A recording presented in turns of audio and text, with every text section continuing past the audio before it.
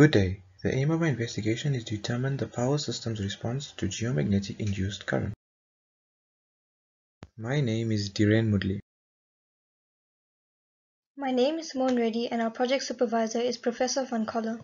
The day when we shall know exactly what electricity is will chronicle an event probably greater, more important than any other recorded in the history of the human race. The time will come when the comfort, the very existence, perhaps of man, will depend upon that wonderful agent. Famous words from an inventor and a futurist, Nikola Tesla, who not only predicted man's immense dependence on this great invention, but who is best known for his contributions to the design of the alternating current supply system known as the grid, which our society so heavily relies on. With increasing research into the extraterrestrial environment, known as space, coupled with society's rising demand for electricity, the effects of space events on the grid have sparked the interest of many researchers and engineers. In this presentation, we will discuss the national grid and its basic operation, an extraterrestrial phenomenon known as space weather, and the impact of space weather on power system equipment and society. The national grid forms the backbone of our society and is responsible for delivering electricity from Eskom to consumers. The basic operation of the national grid is as follows. Electricity in South Africa is generated from coal and hydroelectric power stations.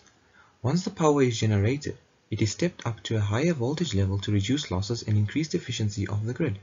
This is achieved using a power system equipment known as a transformer. Once the power has been stepped up, it travels over long distances with the use of transmission line towers, which are those colossal metallic structures you see away from urban areas. When the power reaches its correct destination, it is stepped down using a transformer and sent through distribution lines to consumers. Understanding the basic operation of the grid may be common knowledge to most of us. However, the term space weather may leave many of us baffled, so hopefully I can shed a light on this phenomenon.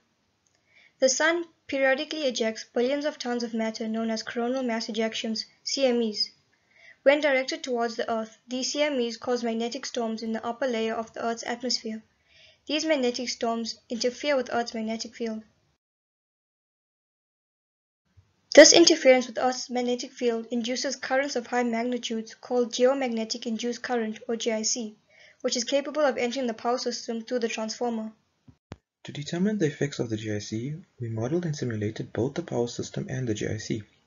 We then analyzed the system's behavior in the presence and absence of GIC. We deduced that the transformer is pushed to operate above its limits. This causes the transformer to overheat and inefficiently step up or step down the power. These inefficiencies are propagated throughout the power system, which affects the quality of the power being supplied to the consumer. It was also deduced that the higher the magnitude of the GIC, which is dependent on the severity of the solar storm and the power system configuration, the higher the adverse effects it has on the power system. Thus, in the worst-case solar storm event, society can be subjected to power failures and blackouts. To prevent these adverse effects, the South African National Space Agency and Eskom have partnered to track these solar storms and create contingency plans to keep both the national grid and society unaffected by this phenomenon.